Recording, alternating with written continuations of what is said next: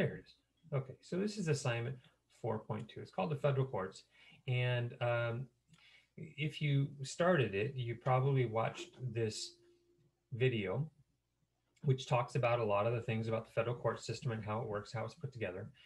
And in the assignment itself, I give you a link to a website. I think this is the one the Fed, the just Washington D.C. I used to use one from Missouri, but it was really confusing because they talked about Missouri courts. And anyway, this is the new one. This is a good one. So if you watch the video and you worked with this website, you should have, I'd say, about 2/3 to 3/4 of these white columns done. And I'm going to fill in the rest of them for you. We're going to talk about all of them. And I asked you not to worry about the pink one because we do that together. And by doing so, I think we'll start to see how these different levels of the courts fit together in the court system. So on whatever day it was, Monday maybe, we went through this one with all checks and balances. And then we got to this slide. And so I said, the federal court system has, 3 different tiers to it, right? It has the Supreme Court, which is the one that most people know about. It has what's called the Court of Appeals, also called the Circuit Courts, and it has the U.S. District Courts. And what we're going to do is look at how those 3 things fit together. And I always try to think about, well, what is it like? What's a good analogy to it? And I don't know how many of you pay attention to professional sports or like football. I don't know if you are aware, but this weekend is the beginning of the playoffs for the NFL, and then that usually ends with the Super Bowl, which most people know about. Well, if you think about a sport like the NFL or Major League Baseball or whatever sport you like to follow, even one at the high school level, if you think about a season, there are really 3 different parts to that season. And I'm just going to use the NFL because it's happening now and a lot of people know about it. You have the beginning of the season, you have all your regular games. And whether it's a high school sport, maybe you play volleyball or something, you've got your regular games, right? And if you're really good and you make it to the playoffs, you've got that next section. You've got the section of the playoffs. So it's step 1, and then the playoffs is step 2. And if you're really good, if you're really successful at the playoff level, you get to go to the championship.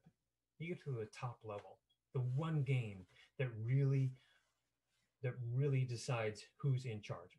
And so as we talk about the federal court system and the 3-tier system, it might help for you to think about it like a sporting season. You got your regular season, lots of games, lots of teams involved. Not all of them make it to the playoffs, just the best. And if they work their games right, if they perform well, if they're good enough, they get to go to the championship game. And at that point, it's just one game, right? So if you think about the court system like that, it might make a little bit more sense. And we're going to see that the federal court system has a kind of a pattern to it. And that's where when you fill in this chart, when you're all done, you'll start to see that pattern. So we're going to go through it here together. I just sort of walk you through it. Whoops, wrong. Well, this will work. I can get there. Click the wrong button, but there we go. That's what I want. Okay, so we're going to talk about the federal court system, and you should be able to fill in this chart using the information I'm going to show you. So the first question is, how many courts are there at each level? Now, there's these 3 boxes on the screen. I'm assuming you can see them. I hope I'm sharing this correctly. Looks like I am. And there's this big green box, and there's this kind of medium-sized pink box, and then there's this little yellow box. Now, the sizes of these boxes matter, and I think you'll see the pattern come up. So how many courts are there in the federal court system? Well, if you talk about the district court, there's 94 Now, some sources say 91 because there's three that are kind of specialized. We're going to go ahead and say 94. And you can put that in the first white box under district courts. Now, if you go to the next level, remember, like this is regular season. If you go to the playoffs, there's not as many, right? There's not as many teams involved. Some of them don't make the cut. And so there's, oh, one more thing about the district, and you might want to put this in there. There's at least one district court per state. Now there's 50 states. There's 94 district courts. We'll see how that plays out here in just a minute. So the district courts, there are most number of courts are right there. Now, if you go to the circuit or the appeals court level, they go by both names. There are fewer. There's only 13. Now, I looked at a number of assignments that came in, and a lot of you said there were 11. And a lot of times people only count 11 because there's 11, but there's two special ones, and we'll see where they come out. So you go from 94 to 13. So again, imagine this is a very big sporting league where there's 94 teams and they play the regular season. And out of that 94 teams, you end up with 13 who make the playoffs. And after all the playoffs, there's only one left. There's only one game left. That's the Supreme Court. And so you can see you go from 94 to 13 to 1. It narrows down as it moves forward, much like the sport season would with regular season playoffs and then the championship, right? And that's the basic design of the courts. And you're going to see those boxes on most of these slides, and you're going to see that most of the time those boxes have the same pattern: big, medium, small. Now, if we go to the next one, how many judges are there at each level? At the district level, there's 632 different judges. 632 across the country in those 94 district courts. In the appeals or circuit court, you can guess there's fewer. There's 179. And when we get to the final one, the Supreme Court, we know already how many? 9. So again, big, medium, small. It narrows down as it goes through. Okay. Next one, how many cases do they handle? Well, the district court, they handle about 300,000 cases each year. That's a lot. At the appeals or circuit court level, they handle about 40,000. So what is that? A little bit more than 10%, maybe 12%, maybe 13. And then at the Supreme Court, fewer still, only about 80. Only about 80. So it goes from about 300,000 cases a year to 40,000 cases a year down to just 80. So again, it really narrows very quickly. And so the Supreme Court, the one we hear the most about, the most people know about, doesn't really hear a lot of cases during the year, only about 80 per year. But all of those 80 cases would have come from those 40,000. And those 40,000 would have come from those 300,000, because you make your way through just like that regular season, playoffs, championship. You don't get to the championship unless you've been through the playoffs. You don't get to the playoffs unless you've been through the regular season. So they go through, they work their way through, but in terms of number of cases, they're basically set up for that amount. Those are all estimate numbers. It varies from year to year. Sometimes the Supreme Court will hear 93. Some years they'll hear 78. Somewhere around 80 is pretty typical. Now, this word, jurisdiction. Jurisdiction, I think, is a term at the bottom of that assignment, if memory serves. But even if it's not, we want to know what that word means. Jurisdiction basically means, where do they have the power to do things? So when we're in school at Columbia High School, and if I have a rule in my classroom that says no eating food, the jurisdiction where I can apply that rule is my classroom. But if I go out into C court and you're eating food, I can't really, yell at you for eating food in my classroom because you're not in my classroom. It's outside my jurisdiction. And the word jurisdiction uses this word root, J-U-R-I-S, juris. It's the same word root as jury. When you have a jury in a trial, and it has to do with the word law. So jurisdiction is where can you apply the law. So the district court has a couple of different types of jurisdiction. It has a jurisdiction about where things happen. So if it happened within the district, that's part of its jurisdiction. And I'll explain that a little bit more on I think, the next slide. And it also has a jurisdiction that's called original jurisdiction. Now that means original, it means no one's done it yet. And so when there is a federal crime, federal criminal, or a federal civil case, which would be, there's not a crime involved, someone suing someone else, but it's at the federal level, then it would start its progress through the courts at the district court level. So let me give you an example.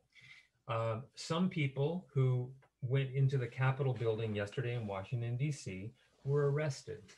Some were not arrested then, but they will be arrested and they'll face charges, and those will be federal charges because it happened in a federal building. So whatever the criminal charge is going to be held, if they have a trial, is going to be held at the district court level, because the district court is the one that handles original cases for the first time.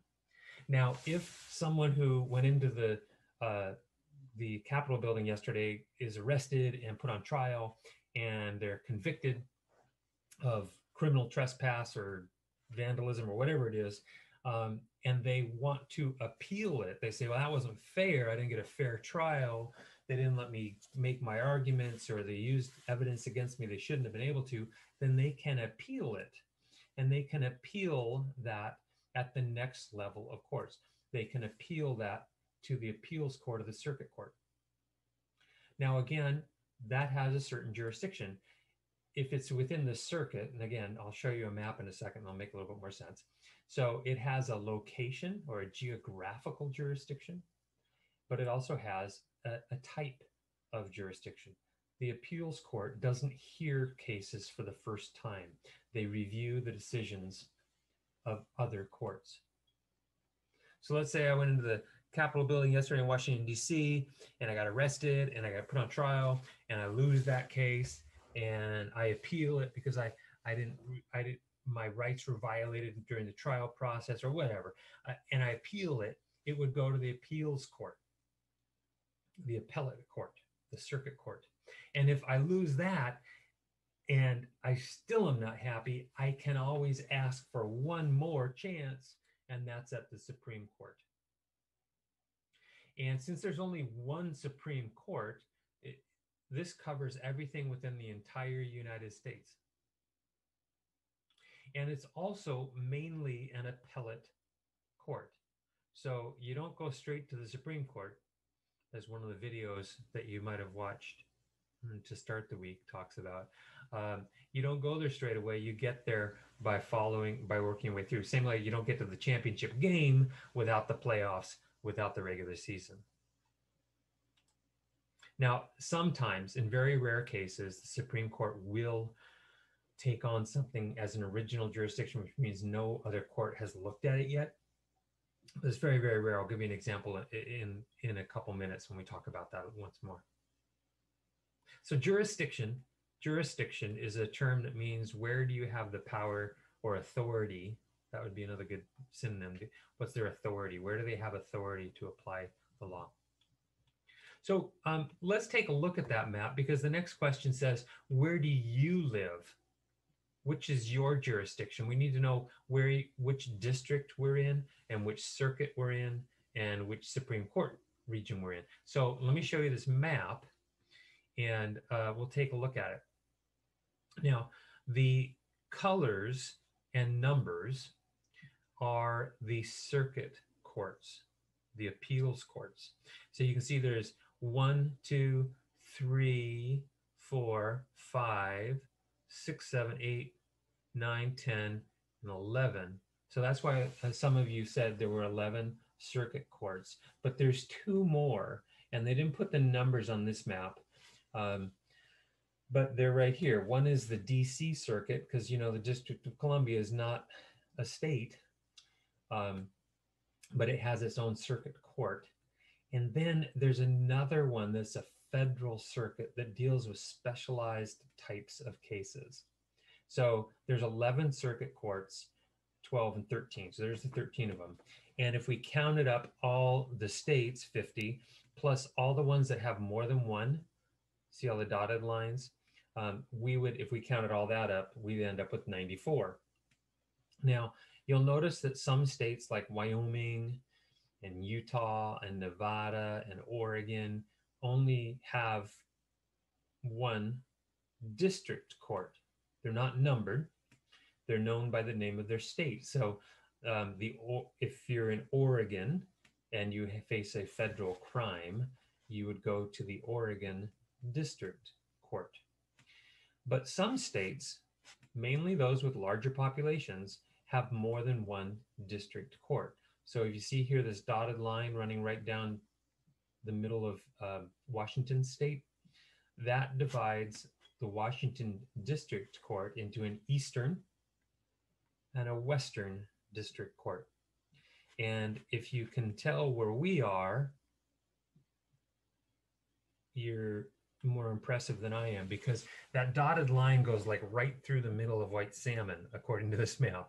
So let me tell you that you, all of us, live in the Eastern District Court of Washington State. And if you look down here at California, the state with the most people, it has 1, 2, 3, 4 different district courts. So going from this map, what district do we live in? We live in the Eastern Washington District. That means if you have to appear in a district court, maybe you get a jury summons and you're going to be on a jury. Maybe you're getting sued or you're suing someone. Maybe you're a defendant or a witness in a criminal trial. You would go to the east. You'd probably go to the Tri-Cities. You might go to Spokane. And I think the other one is in Ellensburg. There's three different locations within Eastern Washington. What about the Appeals Circuit Court? Well, that was the blue ones, right?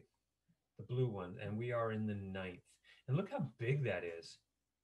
That's huge. It's all of Montana, Idaho, Washington, Oregon, California, Nevada, Arizona, Hawaii. Oh, and let's just throw in all of Alaska, the biggest state of all. That's a huge, territorially speaking, appeals court, circuit court. Yeah, it's a huge one. We are in the 9th Circuit Court, the 9th Circuit. And as far as Supreme Court goes, well, there's only one, so that's us. We're in the United States Supreme Court. So again, there's 3 different levels. They have 3 different names. We are in the Eastern Washington District Court, the 9th Circuit Court, and the United States Supreme Court. Now, suddenly, our boxes are facing a different direction. And this one's how many judges actually hear a case. So if someone's, if there's a trial going on in the district court, how many judges are sitting there with the gavel and the black robe watching the proceedings and making sure they work? Well, most times in the district level, it's 1. So if you watch Law and Order, or you watch any sort of movie with a trial in it, and there's 1 judge up front, that's how we mostly think of cases. That's the district level model. Now, when you get to the appeals court, in very rare instances, there'll be more than 1. So it's very, very rare. I should probably take that off. It almost never happens. The appeals or circuit court you now have 3 judges, but there's no jury. And in fact, the appeals court doesn't hear a brand new case. They don't hear all the evidence. They just look at what was the problem with the first trial. So if the defendant tried to present information to show that he was innocent, and the judge said, no, you can't use that, and the judge made a mistake, then the appeals court might say, nope, they made a mistake. That conviction doesn't count. And so the appeals or circuit court has 3 judges, but no jury. And they don't hear direct evidence. They just review the case itself. Now, sometimes there's more than 3. Sometimes there's 6. 29 is almost impossible because they're in all different cities. But if for a big issue, they might have 6 or 9. They might have more than 3 judges involved. And then when it gets to the Supreme Court, all 9 of them hear the case. So the number of courts and the number of judges gets smaller as you work your way through, but the number of judges who actually hear a particular case gets larger. That's why you only hear about 80 cases in all, because you have 9 justices who have to hear all 80 of them. And if you have 30,000 or 40,000 at the appeals court, you only have 3 judges in each, so you can divide up all your judges, and that cuts down the numbers. Same with the district court. Now, what kinds of cases they typically hear? We already talked about this. District court usually hears federal, criminal, and civil trials for the first time because they're original jurisdiction. And the appeals court only hears cases that are already decided at a lower level. So again, going back to the people who broke into the Capitol building yesterday, if they go on trial, and they would start at the district level, and if they wanted to appeal whatever happened at that, they would be heard at the appeals level. And then the same with the Supreme Court, would hear them after they've been heard at the circuit or appeals level. So again, sort of like the idea of a season, a sporting season. You've got the regular season, you've got the playoffs in the middle, and you've got the final game at the end. And you can't get to the end unless you've done the middle. You can't get to the middle unless you've done the first part. So it progresses through. Now, when were they created? It's kind of interesting. The Constitution, and we'll talk about this tomorrow, the Constitution only names 1 court, and it's the Supreme Court. So that's the oldest one. The District Court is almost as old, though. The District Court was created in the Judiciary Act of 1789. And so one of the first things that Congress did soon after the Constitution was written is they had to sort of flesh out what the federal courts were going to look like. And so that happens, the district courts happen almost as early as the Supreme Court, which we'll see in a second.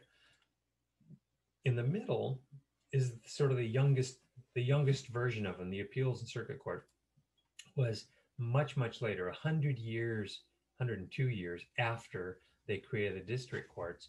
They created this middle level. Now, until 1891, if you had a case at the district level and you needed to appeal it, you had to go straight to the Supreme Court.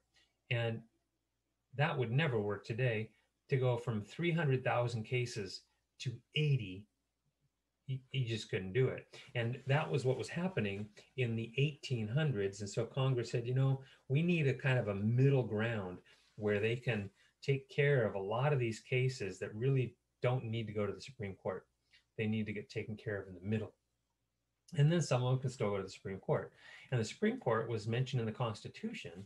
And so that's from 1787. So the Supreme Court's just a little bit older than all the district courts.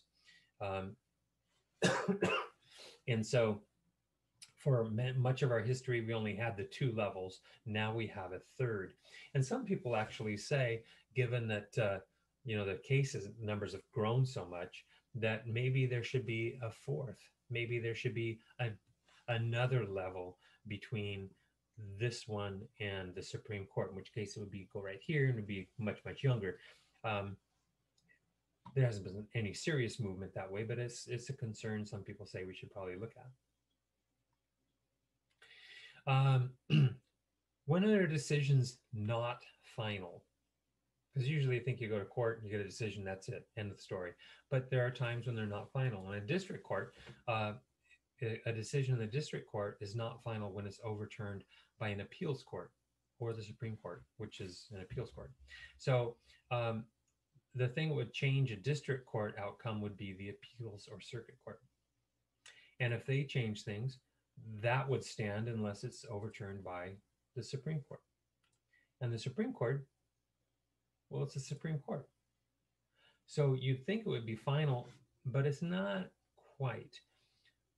A later decision by the Supreme Court can change an earlier decision. And the example in the first assignment for the week is Brown versus Board of Education in 1954, when the Supreme Court decided that separate but equal was not constitutional in schools. They were really overturning an earlier court case called Plessy versus Ferguson from 1897. So it's been around for 60 years, that said it was okay to have train cars is what this is about, but it was okay to have things separate between races as long as they were equal.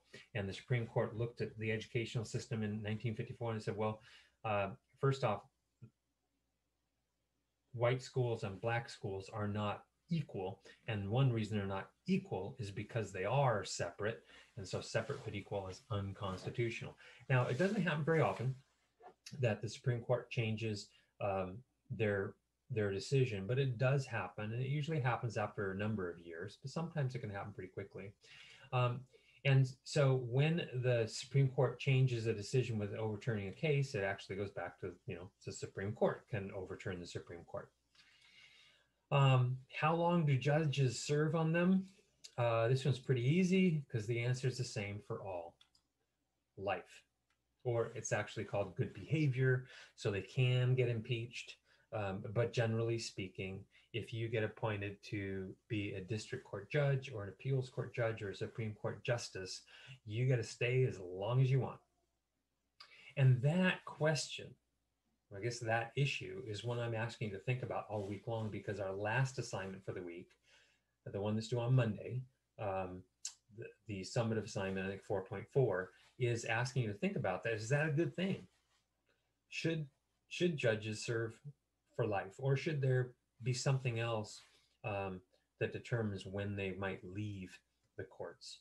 And so whether you're a district court judge, an appeals court judge, or a Supreme Court justice, if you get that job, it's yours to keep as long as you want it.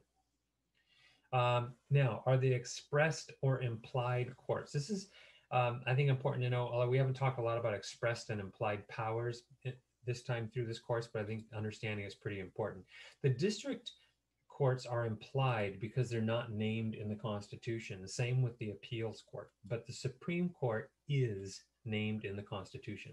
So we could get rid of the district courts and we could get rid of the appeals court, but we could not get rid of the Supreme Court without an amendment to the Constitution, because that's what it actually says.